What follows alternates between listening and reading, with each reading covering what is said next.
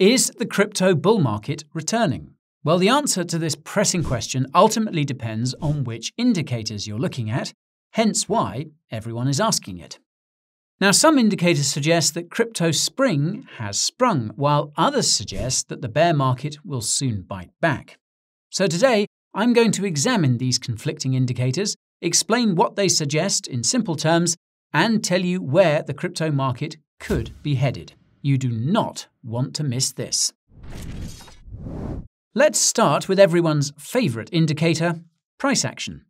Now, if you watched our video about when the crypto bear market will end, you'll know that we define a crypto bull market as a long period of positive price action. In other words, multiple months of higher highs and higher lows for most major cryptos.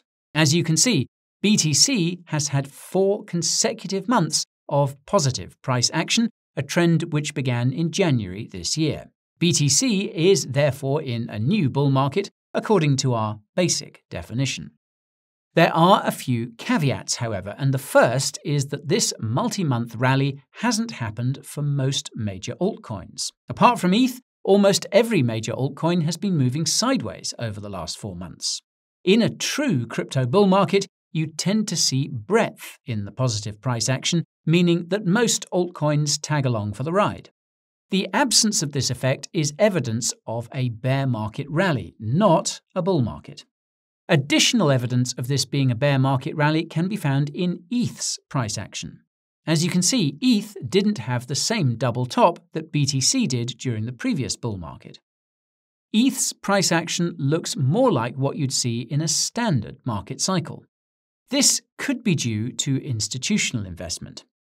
Regardless, when we compare ETH's price action to the famous Wall Street cheat sheet, it suggests that we're just past the anger stage. That said, ETH could easily be in the disbelief phase that comes before the beginning of a new bull market. This ties into the second caveat, and that's trading volume. Data from CoinMarketCap suggests that trading volume for BTC has continued to decline as prices have risen. This effect is even more pronounced for ETH. Now, this divergence of rising prices and falling volume is further evidence of a bear market rally and also suggests that a reversal could be imminent. However, this decline in trading volume could be due to institutional investors investing in crypto via centralized proxies like futures contracts that are settled in cash due to concerns around crypto regulation. This would actually explain why the trading volume for ETH is so low relative to BTC.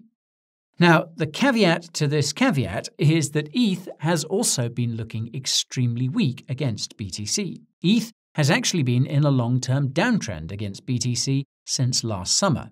The same trend can be seen for most major altcoins, and you'll know this if you follow Ben Cowan, who's been talking about it a lot recently.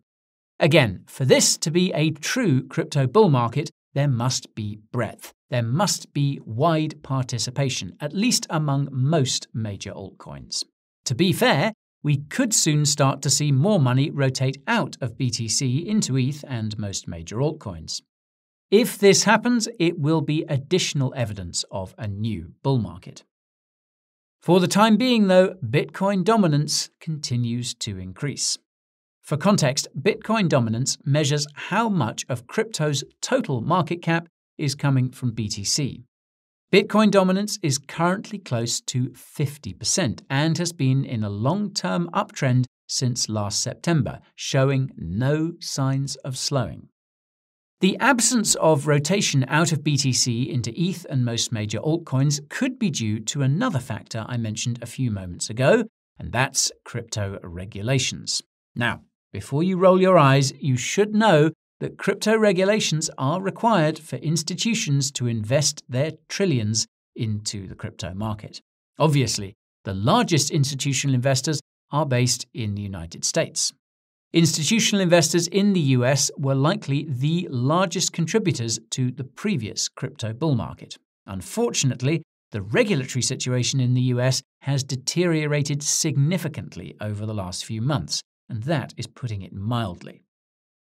In addition to the threats against specific crypto projects and companies by the SEC, The Fed and other banking regulators have been actively working to debank the crypto industry. Their primary targets have been 24/7 payment systems that are analogous to the Fed's upcoming FedNow payment system. Stablecoin issuers seem to be at the top of the Fed's hit list. Now, this is a problem because the crypto industry is heavily reliant on stablecoins to function.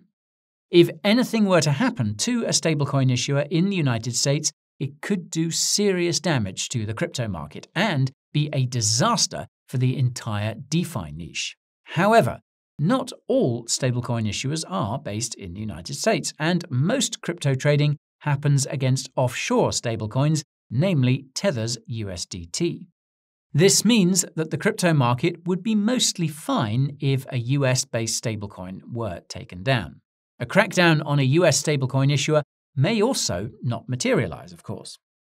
More importantly, there are other countries with lots of institutional investors that are introducing sensible crypto regulations. If you watched our video about the countries that will drive the next crypto bull market, you'll know that the list includes the UAE, Saudi Arabia, Hong Kong, Singapore, and even France. You'll also know that each of these jurisdictions will be introducing these sensible crypto regulations very soon. France has technically done so already. The Markets in Crypto Assets, or MiCA regulation, was passed by European politicians less than a month ago. Money is already flowing into EU crypto startups as a result. And it looks like Hong Kong is next. Officials there recently announced that crypto licensing requirements will be revealed by the end of the month, with retail investor access to crypto coming on the 1st of June. It's possible that lots of money from the Chinese mainland will find its way into the crypto market via Hong Kong. It's also likely that lots of crypto companies will relocate to the region. That's because Hong Kong is requiring banks to open accounts for crypto clients. This is significant because crypto companies in crypto-friendly jurisdictions like the UAE are still reportedly struggling to open bank accounts. The caveat is that crypto investment from Hong Kong will reportedly be limited to the largest cryptocurrencies by market cap, and crypto niches like DeFi could be completely off limits. Even so, there are, of course, many ways of accessing altcoins once you've got your hands on a crypto like BTC or ETH. In any case, it's likely that the passing of positive crypto regulations in these countries will be enough to increase the conviction in crypto's recent price action and confirm that it's the beginning of a new bull market. However, this assumes that macro conditions will encourage crypto investing in these regions. As most of you will know, the primary macro factor that's been moving the crypto market is interest rates, specifically the interest rate decisions coming from the Federal Reserve. The fact that the Fed seems to be near the end of its rate hiking cycle has been one of the contributors to the recent rally. Another contributor has been the expectation that the Fed will soon be forced to pivot, i.e., start lowering interest rates. Investors believe the Fed will do this in response to a crisis of some kind. An example of this could be the stress in the commercial real estate sector, which we covered in a recent video. Now, the irony to this expectation is that if the Fed is forced to pivot in response to a crisis, chances are the crisis will also crash the markets. Case in point, sudden rate cuts have historically corresponded to stock market crashes, not rallies. It's possible a rate cut will have the same effect on the crypto market. However, this presumes that there will be a crisis that forces the Fed to pivot. It's possible that there won't be a crisis at all. In the absence of a crisis, the only thing that will convince the Fed to pivot is falling inflation. As it so happens, headline inflation has been falling fast over the last few months. The question there is whether inflation will fall to the Fed's 2% target, and the answer here is less clear. Core inflation figures of all kinds suggest that services-related inflation isn't coming down nearly as quickly. If core inflation gets stuck at, say, 4%, then the Fed will likely keep interest rates slightly above that level. And the longer the Fed keeps interest rates high, the higher the likelihood that markets will crash, that something in the financial system will break, or both. Risk assets like cryptocurrencies could be hit the hardest because they are the most reliant on lower interest rates for positive price action. If you're wondering why, the answer is liquidity. That is, the amount of money swimming around in the market and the economy. As interest rates rise, liquidity gets drained out of the financial system as people rush to pay down more expensive debts and have a harder time getting access to loans. Lo and behold, the supply of money in the US economy, as measured by M2, has contracted the most in decades over the last 4 months. This should have caused risk assets like crypto to crash, but they pumped instead. This can easily be explained by the fact that there is more to the world than the United States. Although the money supply has contracted in the US, countries like China and Japan have continued to stimulate, and this money has been slowly but surely finding its way into US assets. The caveat is that this stimulus may not continue for much longer, at least in China, where economic growth is returning. Another reason why risk assets have rallied is because of the Fed and the Treasury. The Fed recently expanded its balance sheet in response to the banking crisis. Meanwhile, the Treasury has been spending money from its de facto checking account due to the debt ceiling, which is increasing liquidity. However, the Fed's balance sheet recently started decreasing again, and the debt ceiling will soon be raised, allowing the Treasury to issue bonds again. Both factors could further drain liquidity, and this could further prolong a crypto bear market. Then again, there is more to the world than the United States. In fact, much of the world has been actively trying to get away from the US dollar. This could have some very interesting effects for the crypto market during the next bull cycle. For starters, some countries, such as Iran, are reportedly using crypto for trade, and others, such as Russia, may follow suit. This could change crypto's categorization as a risk asset to something more analogous to a commodity like gold, at least in these regions. Steady crypto demand from these regions could create a price floor for large cryptos like BTC and ETH, the same way they've created an apparent price floor for gold. By they, I mean the central banks, which accumulated record levels of gold last year. This was in large part due to the sanctions against Russia, which caused many central banks to think twice about keeping large amounts of reserves in US dollar assets. In retrospect, sanctions could prove to be the catalyst that killed the dollar. While these central banks haven't begun accumulating crypto yet, the Bank for International Settlements announced last December that central banks will be allowed to hold up to 2% of their balance sheets in crypto starting in 2025. You'll know this if you watched our video about that historic announcement. By that time, the crypto bull market should be in full swing, and if it's not, well, it's likely that'll be the catalyst that kicks it off. That's because 2% of central bank balance sheets currently works out to around $3.6 trillion. It's possible that some central banks have begun secretly accumulating crypto already. And it's not just the central banks either. Trust in the financial system is deteriorating at a rapid rate, and it appears that the crypto market will continue to grow as trust in the traditional financial system continues to decline. This is evidenced by how much the crypto market pumped in response to the banking crisis. If the banking crisis continues in some way, shape, or form, you can expect to see more of the same positive price action for most cryptocurrencies. Even if the banking crisis doesn't continue, central bank digital currencies, or CBDCs, are coming, and they could have the same effect on the crypto market.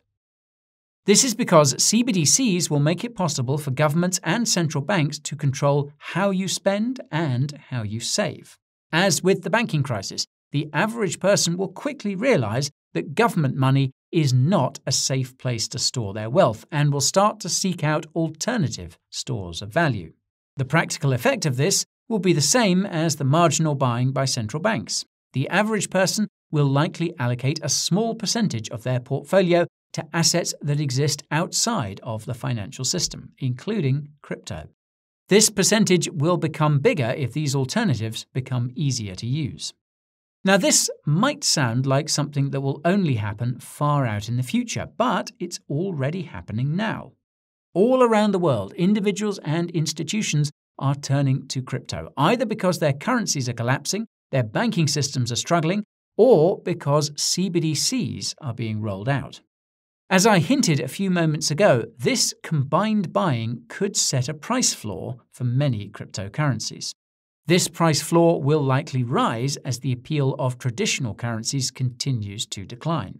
As such, we could very well be at the beginning of a crypto supercycle, or at least a crypto market cycle unlike any other. The caveat to this is that the incumbents will not go quietly. This potential supercycle will likely be accompanied by unprecedented amounts of price volatility as entities in the existing financial system try to crush or control crypto. Some would say this has already started, and the recent price action is proof. But back to the crypto market cycle. As most of you will know, crypto tends to follow a 4-year cycle. This is believed to be because of the Bitcoin halving, which occurs roughly every 4 years. The last Bitcoin halving happened in May 2020, and what followed was an almost 2-year-long crypto bull market. However, many would argue that the crypto bull market began prior to the previous halving. BTC had already been in a strong uptrend for months, and it hit 14K in May 2019. In fact, that early 2019 rally looks eerily similar to the one we're seeing now, 4 months of green, albeit with much more volume. This begs the question of whether history will repeat, specifically whether BTC will experience a flash crash that retests its bear market lows of around 15K. In theory, this is very unlikely because the previous flash crash back down to around 3K was caused by the beginning of the pandemic in March 2020.